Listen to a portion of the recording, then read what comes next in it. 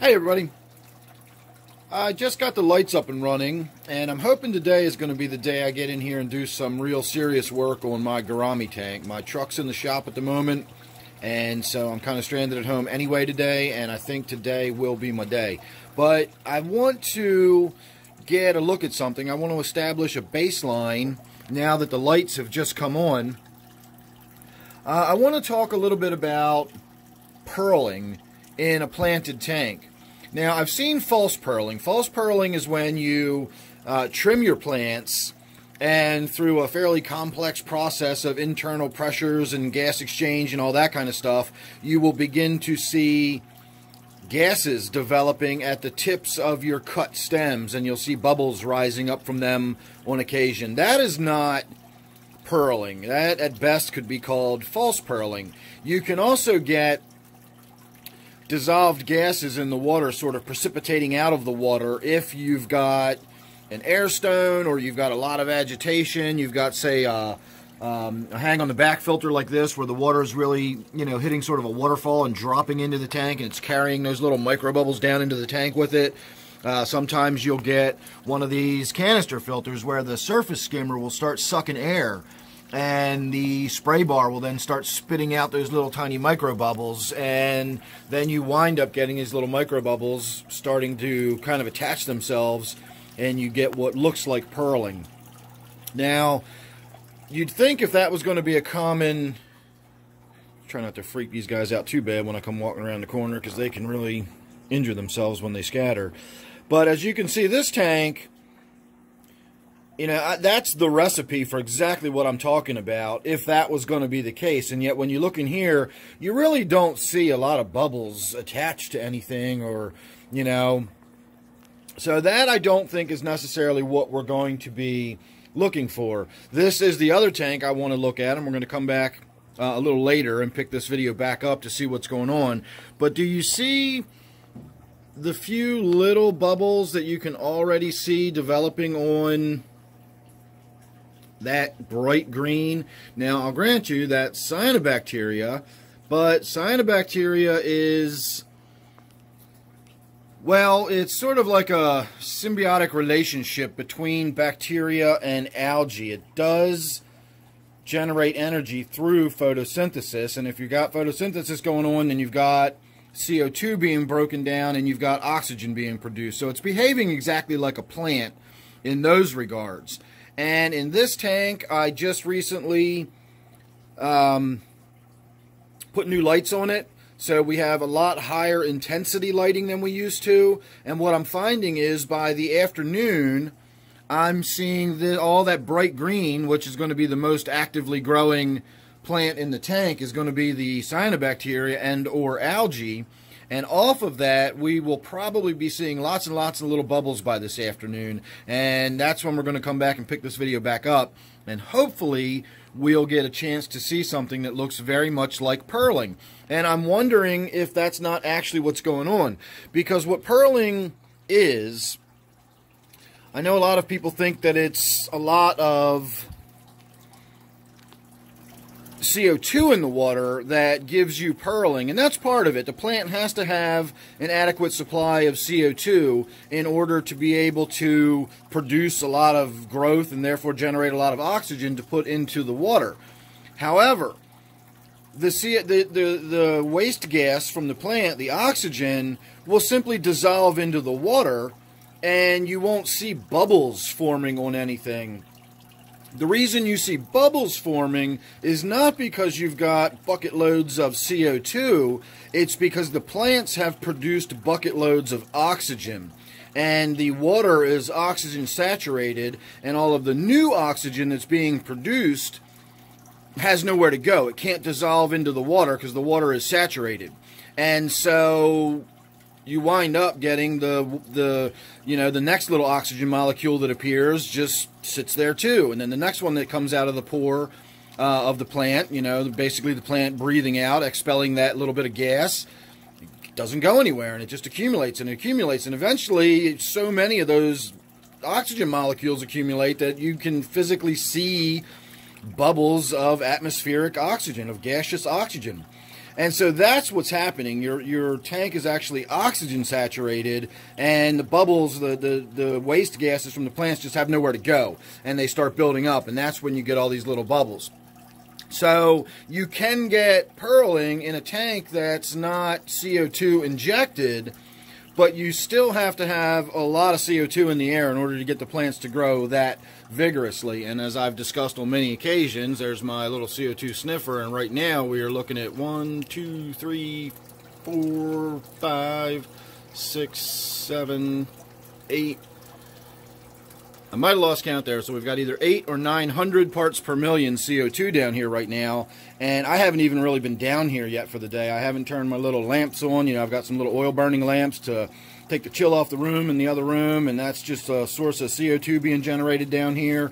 And of course, being in the basement, with the CO2 being a heavy molecule or a fairly dense molecule, they tend to settle down in low and confined spaces like basements. And so we've got elevated levels of CO2 down here, and I really think that contributes to all of my luscious plant growth in all of my tanks, because I don't feed or fertilize or inject CO2 or anything into any of my tanks. I just do water changes and let them go. The fish poop is basically my food, and I know that's not necessarily a well-balanced food, but it's the food I leave for my fish. So we're going to go ahead and pause it here, and then, as I said, we're going to come back and we're going to check this tank in a couple hours, and we're going to check my gudgeon tank in a couple hours, because these are the two that I've been getting most of that. We're going to call it pearling for now, but once we get a little bit of it on video, we'll be able to get a little better look, and somebody that maybe knows a little bit more about it than I do can throw their 2 cents in. So hang on, I'll see you in a few hours. Alright everybody, here we are much later than I anticipated. It has been a hectic day, and unfortunately I just found out that the transmission in my truck is toast. So, don't really know what I'm going to do. I've been spending most of my day trying to figure out how I'm going to get a new vehicle and so on and so forth. So, I've not had time to get down here, and have not really been thinking too much about this tank, but I did want to come down and do a follow-up on what I started talking about this morning, and I wanted to check and see if we had any of that pearling that I was talking about. So, I've looked around a little bit, and I don't see a whole lot. So, once again, I'm not sure if what I'm seeing in here is pearling, or if it really is just a few random bubbles that develop. I tend to notice most of it along the back. I tend to notice most of it where it is closest to the light.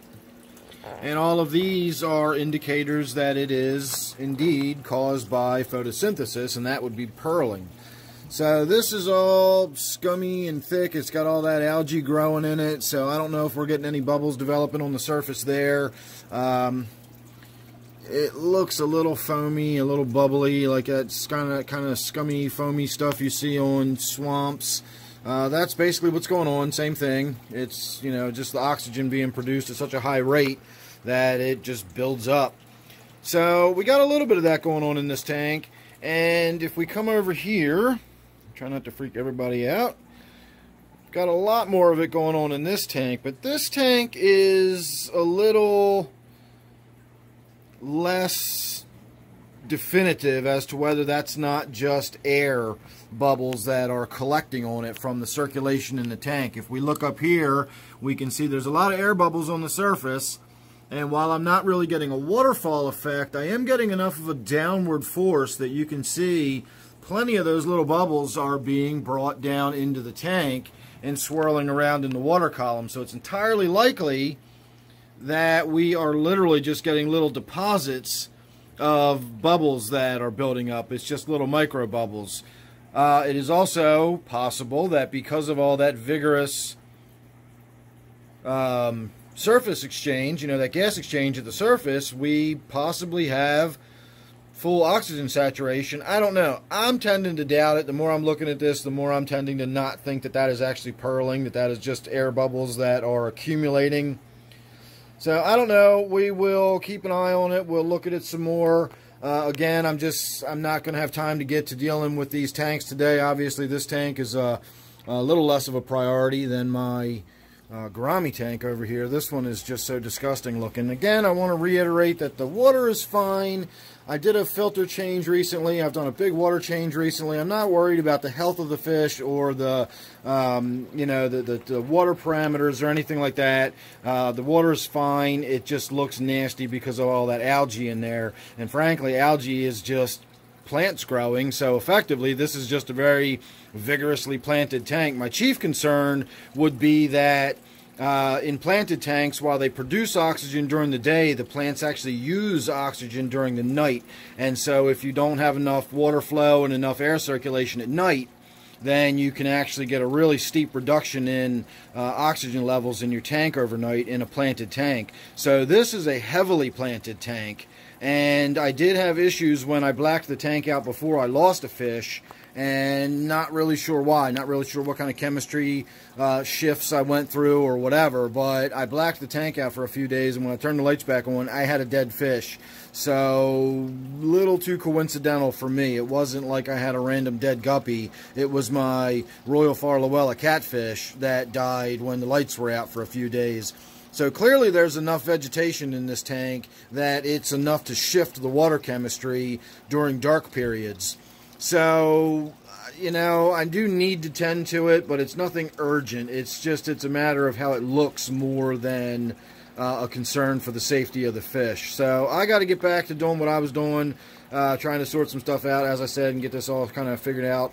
And get that back on track. So I'm going to say thanks for watching this one. Hope you enjoyed. Sorry we didn't get to the actual water change in this video, but I promise it's coming up soon. I really do want to get to this tank, and as it looks now, I'm going to be stranded at home for quite a while, longer than I was anticipating. I thought a day or two, and it's probably going to be a little longer than that now. So we are going to have plenty of time to get this tank taken care of. So thanks for watching. Make sure you're subscribed. Don't forget, this one is my Gourami tank.